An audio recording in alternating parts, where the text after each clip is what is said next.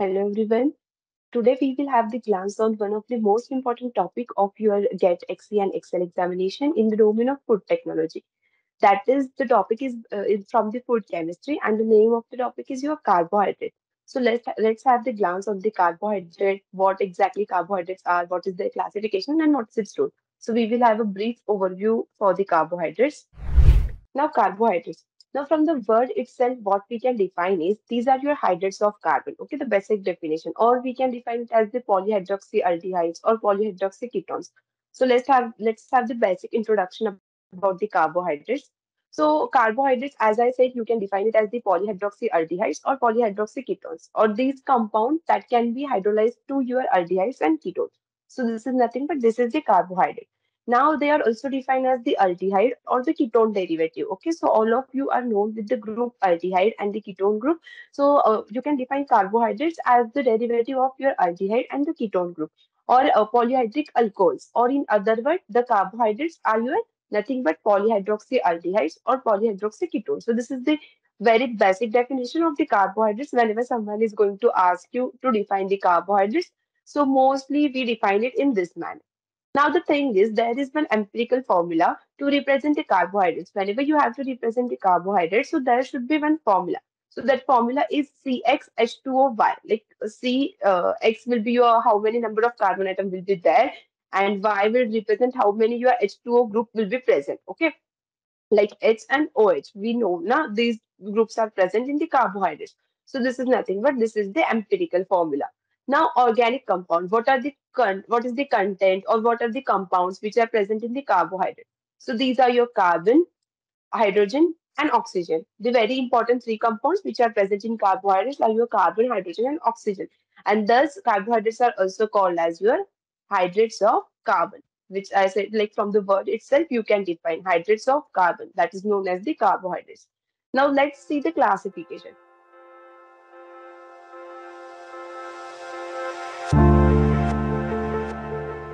Now, basically, carbohydrates, these are classified into the main groups depending on the saccharide unit, like how many sugar units basically are present, or the saccharide. Like all of you may have heard about the monosaccharide, disaccharide, polysaccharides.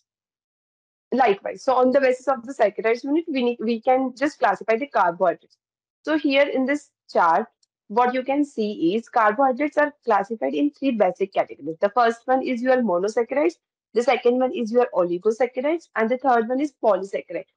Now, in monosaccharide, basically it will have this single saccharide unit. Okay, so the examples are your triose, tetrose, pentose, or your hexose sugar. Okay, like you can have the example of the glucose. So likewise, you can consider the example. In oligosaccharides, you can have the disaccharides, you can have the trisaccharide, you can have the tetra. Like from 2 to 10 carbon atoms, you can have in the case of oligosaccharides, while polysaccharides will have greater than 10.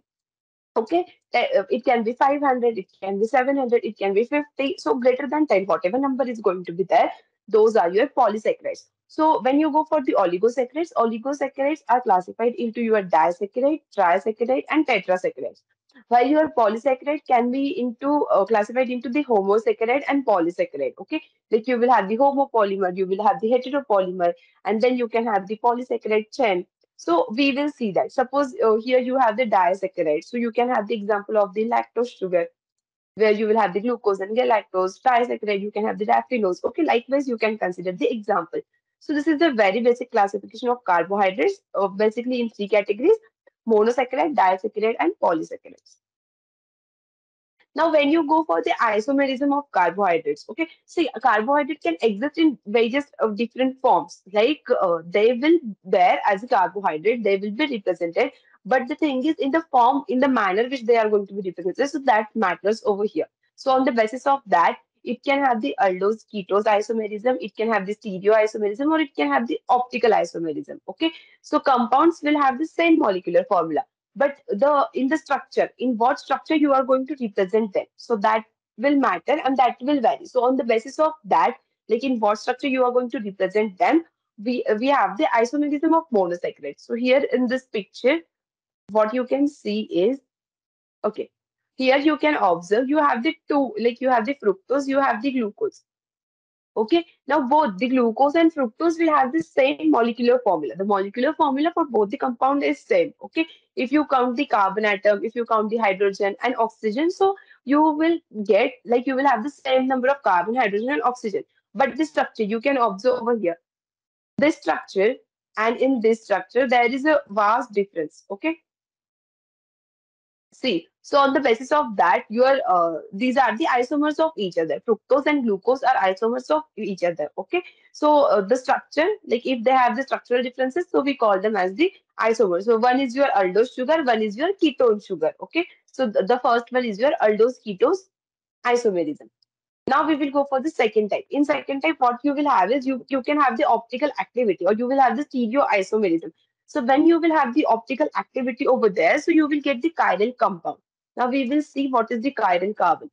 So here what you can observe is this carbon now, which is present at the center. And here also this carbon. This carbon is considered as the chiral. Chiral means they will, like if this is the carbon, so on it has the valency of 4. So on each side it will have the different molecule X, Y, Z, W. Okay. So all the molecules are different of this carbon, like all the molecules which are going to satisfy the valency of the carbon, these are going to be different. So that's why this carbon is your chiral carbon. The same thing is occurring over here.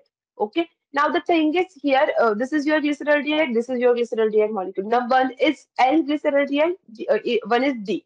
So L is nothing but it is levorotatory and D is nothing but it is dextrorotatory. Okay. So levo means left, dextro means right side. So what you can see, this OH group is present on the left side. Okay. So that's why this is L-glyceraldehyde, that is levorotatory. While dextro means right side. So OH group is present on the right side. So this is D glyceraldehyde. Okay, and this is the chiral carbon. This carbon which is present at the center is chiral because the each carbon atom or like valency of carbon is satisfied by different molecule. Okay, each molecule is different. Suppose it will be like this is C, this is your OH, CH2OH, this is also OH, and then you can have this C double bond O, and here you can have the H.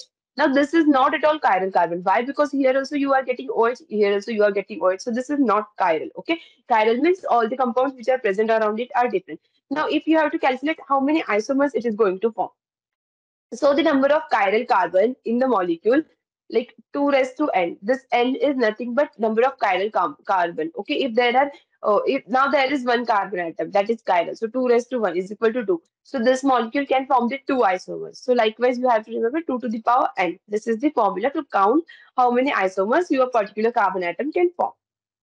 Now, next is your epimerization. So, what is epimerization? Epimerization is nothing but it is interconversion of your epimer to the other epimer.